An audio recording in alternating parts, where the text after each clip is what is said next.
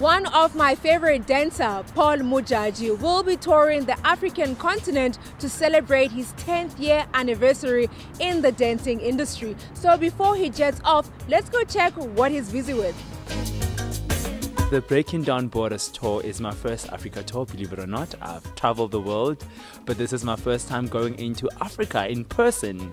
And we look forward to it. We are visiting 10 countries this year, starting on the 24th of August with Zimbabwe, and we will be going from all the way down here to the upper north, like we're talking Senegal, Nigeria, Kenya. So we are going all over the continent.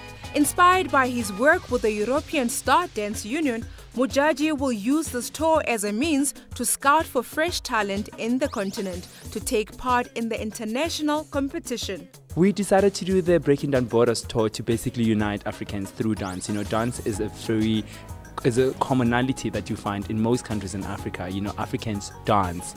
And we felt it was time that we tapped into that and used that as a language that could unite us. I was really keen to go and give back to the continent. I've given so many international workshops, but never really anything in my very own continent.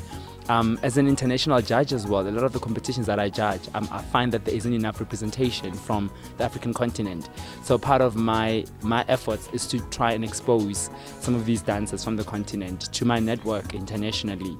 So it's a cultural tour, it's a tourism tour. We want young people in South Africa to think of Africa differently, and we want to introduce Africa to Africans. I've learned so much coming from Germany to South Africa, learning all these different dance styles, from Spuja to Pansula to Gambu dancing, Zulu dancing, all of these. So I can't even imagine how much the rest of Africa holds. So while he was busy on the ground, I asked him to show me a couple of moves, and clearly I have two left feet.